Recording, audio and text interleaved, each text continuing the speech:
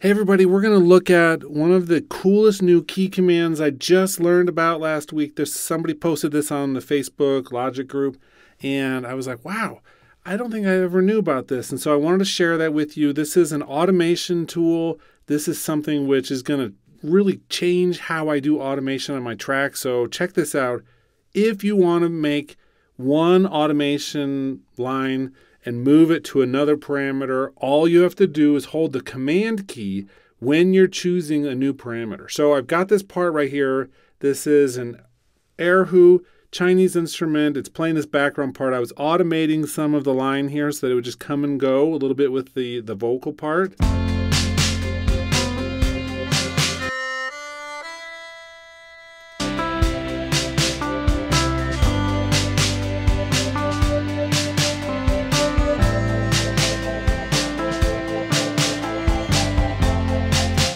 So just kind of figuring that out, and I was thinking, wow, it'd be really cool if I took all of this data I just made and maybe controlled the send for my reverb send.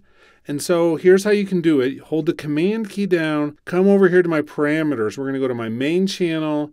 Let's come up here to the reverb that's really being used. We can do relative or absolute. And now it's going to give us this window here. Do we want to convert? That means it'll move all of that automation into that send control, or do we want to copy and convert, which will leave the original in the volume and move the new stuff into the actual send. So now you can see I copied and converted.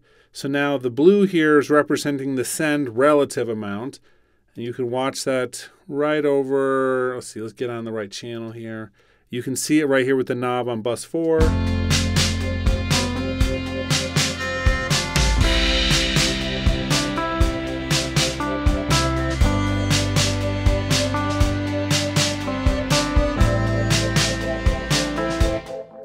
So this is a really cool way to take your automation, move it to different places. Think of all the different things we could do with this. We could take the same curve we created that corresponds to something else, and let's put it on channel EQ, and we'll do peak 3 frequency, copy and convert. And now up here on this channel EQ, so we're going to be moving this. Let's boost it up a little bit.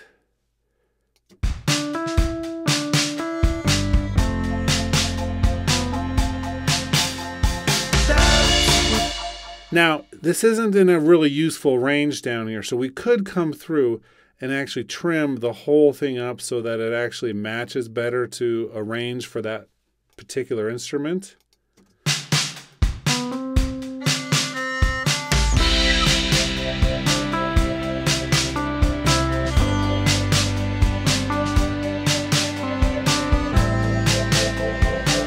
So we could do special effects type things with that, sound design with this, and all of that's going to mimic what we had in that original curve that we're using. And so that's actually a really useful way to be able to manipulate our automation tools. Now again, we don't just have to copy and convert, we can just convert it at the same time. So that means we can take this and move it someplace else, and then that'll get rid of the volume automation itself. So what might we want to do that on here? I'm not 100% sure right off the top of my head, but let's just do this with, say, panning. We'll do relative panning, and we'll just do convert.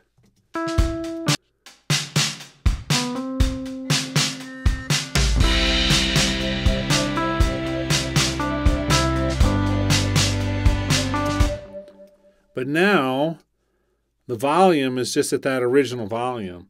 So you could decide exactly how and where you want to use it, but this is such a great way to be able to use this how you want. Last thing I would say about this is that if you want to convert this onto another track, say you want to use this automation on a different track, one of the easier ways is to use our automation select tool, where we just select all of our automation. We can copy that.